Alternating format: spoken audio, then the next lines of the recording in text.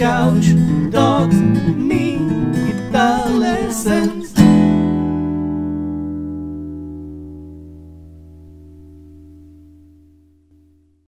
Hey there, LickNRiffers, how are you doing? Welcome to another awesome full fingerstyle arrangement lesson right here on LickNRiff. And in this video, we're going to learn a full fingerstyle arrangement of Erase and Rewind. It's an awesome song and it turned out to be an awesome arrangement. But why trust my word? I'll play it for you right now so you can see in here how it goes, and then we're going to break it down lick by lick with tabs right here on the screen as usual. It goes like this. Enjoy.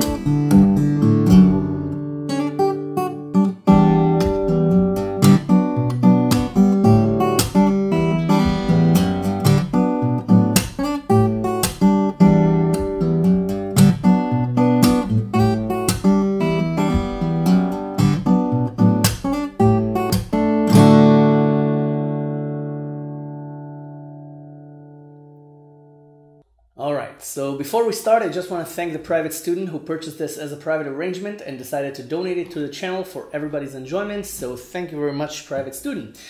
So, as you can see, this is a pretty complex arrangement, but there's a trick to playing it. You have to automize the riff. By the riff, I mean this. Okay, or...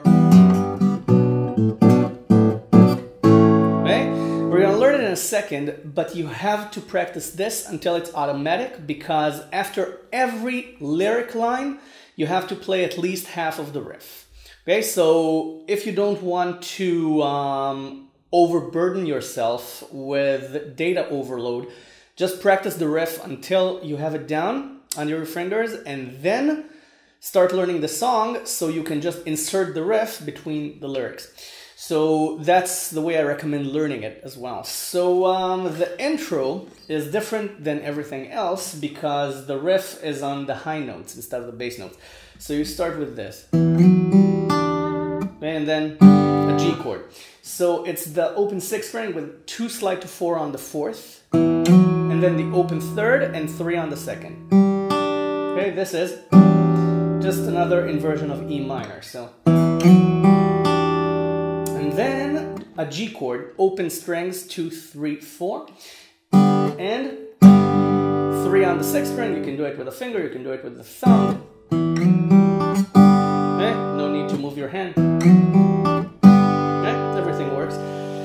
Then you have this. Okay, it's 2, 2 hammer on to 4, 2 on the 3rd string, and with the hammer on you play 2 on the 5th string. Okay, for a B bass.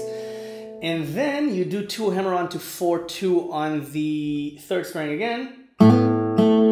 and you have to play A, the A string, the A bass. Okay, the fifth string. So you can play it after the hammer-on, okay, because that's kind of the right rhythm there. It's a syncopation. So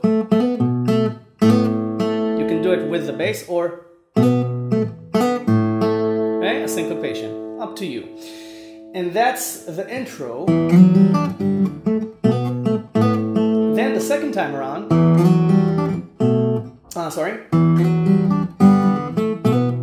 after the B line, you play A, an A octave, 2 on the third string and the open fifth string. So the first time around, A is this, the second time it's just this. And that's the intro. The idea here is E minor, okay?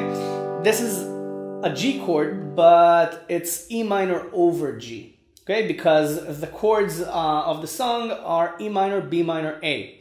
And even though you do have the, okay, the G to D over F sharp to E minor line, it's just a line, it's just a lick. The chord progression of the song is mostly E minor, B minor, and A.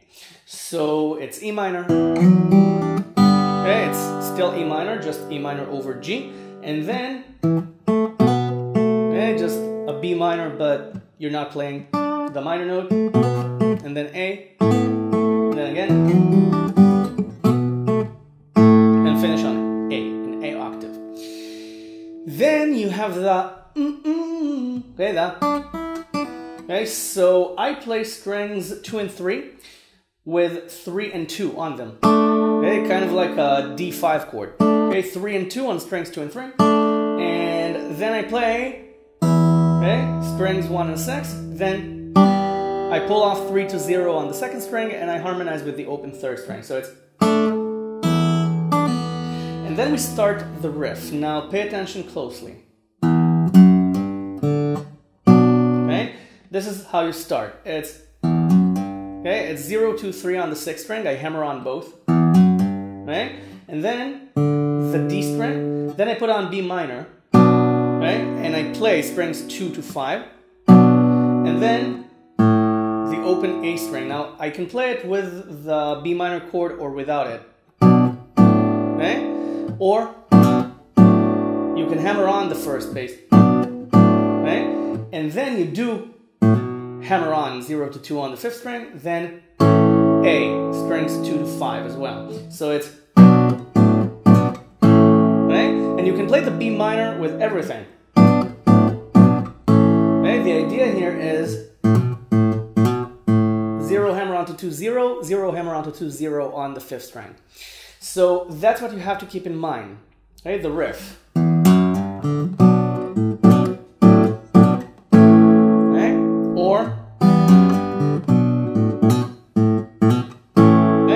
Insert the chord once, okay, or just with the hammer-ons. Up to you. It doesn't really matter where you put in the B minor chord as long as you keep the riff going, okay, the bass riff. So just automize this, okay? Just these notes, okay? Because from now on, I'm going to refer to this as the riff, and I'm going to tell you where to put it. So we were playing this. Right?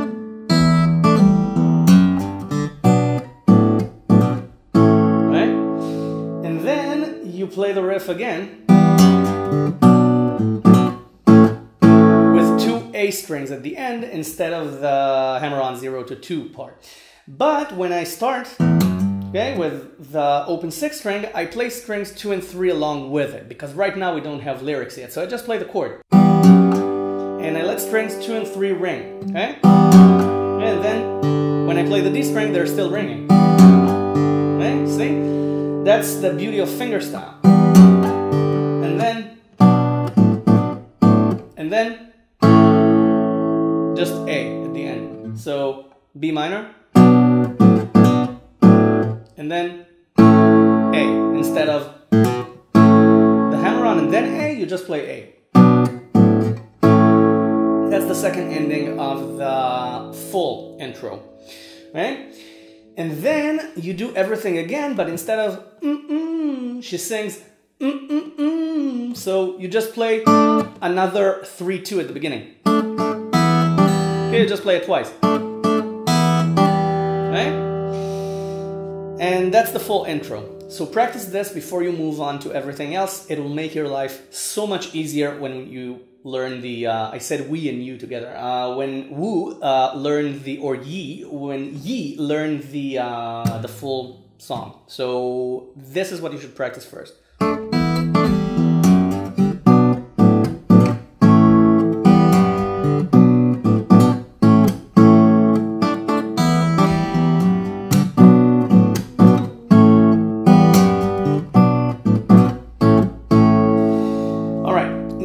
Concentrate on the lyrics. You can play E minor, just strings 1, 2, 3, and 6. Or I do this. Okay? Just for embellishment. I play strings 2 and 3 on 3 and 2 again with the open E string, and I slide these two fingers up 2 frets to 5 and 4. So I get a unison there. Okay? The open E string with 5 on the B string, it's the same note, it's E. And then the E string keeps ringing when I leave the notes and I take the fingers off to play the riff. Okay? And then I slap strum. Okay? And then half the riff up to B minor. Okay? So up to B minor. The hammer-ons, the D string, and then B minor. This is what you'll be playing most of the time. Right? Half of the riff. And then you have this. Right? It's B minor, and you play 2, 0, 0 on the E string. You can lift the bar, you can play the rest of the chord. And then A, then 0 hammer onto 2 with your pinky or with your third finger, depending on which fingers you put. Or you can let go of the chord as well. And then A, hammer on from 0 to 2 on the E string, and then strings 2, 3, and 6 for E minor again, then again half the riff. Then you can either do strings 2, 3, and 4 together 3 times, or an arpeggio, strings 4, 3, 2, which is more attuned to the original line. But it all depends how you look at it, because if you play, you still have these 3 notes, just harmonized. So this or this still gives you the same result, just unharmonized or harmonized. So again, it's your choice. And then A, the E string twice, you can play the whole chord. And then I slide from 2 to 3 on the second string, open E string, and then I play half the riff. Okay? And then the first line again. Okay, the first B minor A line, I mean. The 2, 0, 0, A, hammer on from 0 to 2 on the E string. Okay? And then I play strings 2 and 3, but I play 2 slide to 3 on the 6th string. Okay? Because this is the G, D over F sharp, E minor line. Okay? So it starts with this. So, and then the open D string, then F sharp, 2 on the 6th string. You can also play the open A string if you like. You can do, okay, but a little bit dirty in my opinion.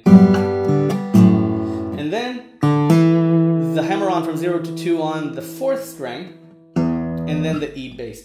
Or E5, okay? 2, 2, 0 on strings 4, 5, 6. Again, up to you. So,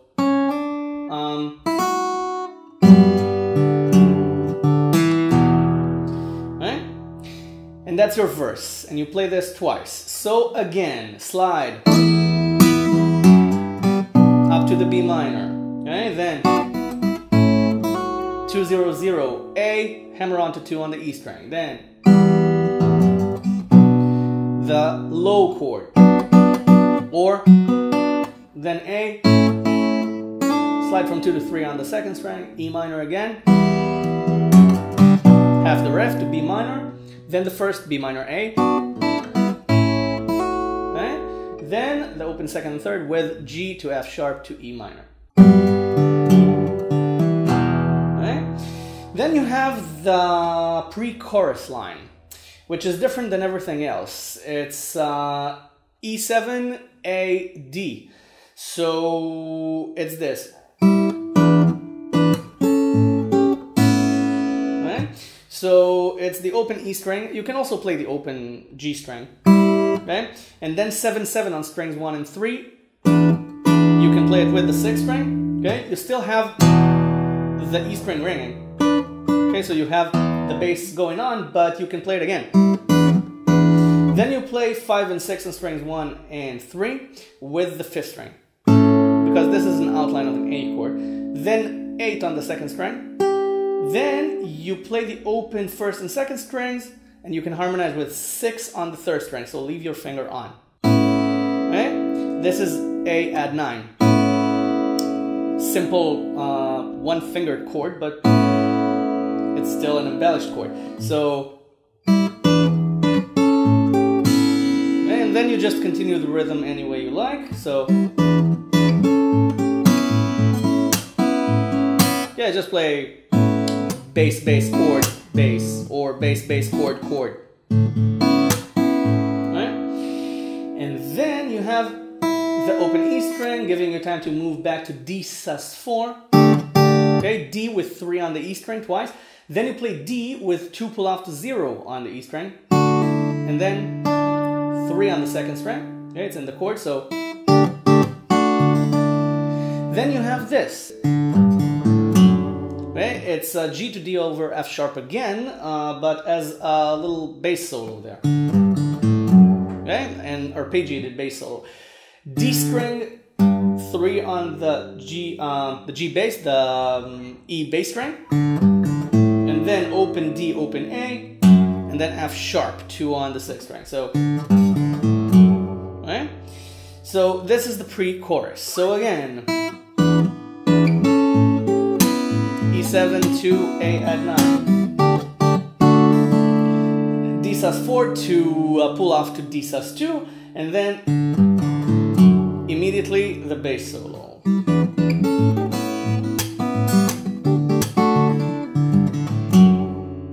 Then you have this, the beginning of the chorus. It's a slide to 3 on the 2nd string, or you can just play 3, but I slide from 2. Okay, gives it a little embellishment. Then 3, 2 on the E string, 3 on the B string, and then I start E minor again. 3 on the 2nd string, open 3rd string, E bass, and then half the riff to B minor. And then I have 3 on the 2nd string, 3 times. You can harmonize with the chord. And then I do, okay, the A bass, slide from 2 to 3 on the E string, and then 2, and then 3 on the B string. And then it's E minor, strings 1, 2, 3, and 6, and then pull off from 3 to 0 on the 2nd string. And then half the riff again, okay, to B minor. And then you can play B minor over A, and then play the first line, okay, with the A bass on the 3 on the E string, on the G note. So it's something like this.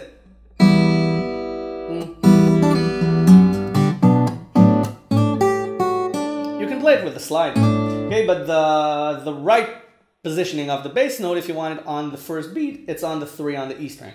But this is the riff, so you have the A bass anyway. See, it's on the beat, but you can play it with the slide, and then you have kind of a syncopation thing there. Then you go again.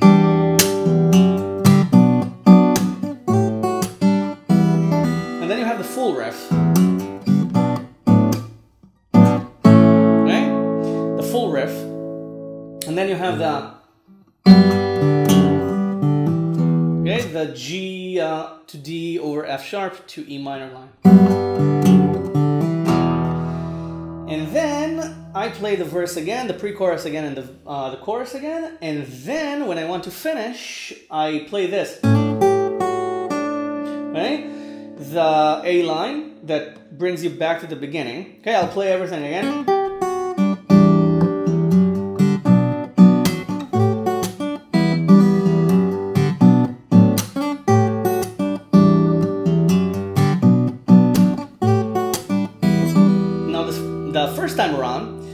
play the chorus, you play the full riff now. But the second time around, when you want to finish the song, you play the B minor to B minor over A, and then you have this. Right? The same A line that brings you back to the first E minor, but this time you play D or D over F sharp, okay, with 2 on the 6th string, okay, depending on your own preference of a D chord. So that's the ending.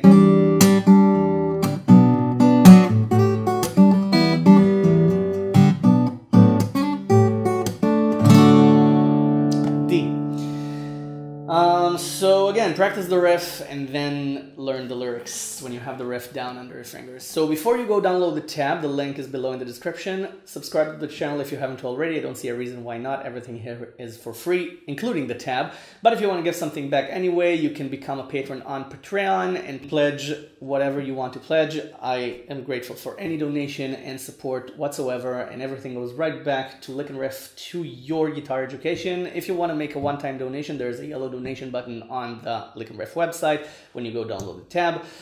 It's up to you. So I thank you in advance for your generosity, and I'll see you in the next lesson. Bye for now. Enjoy.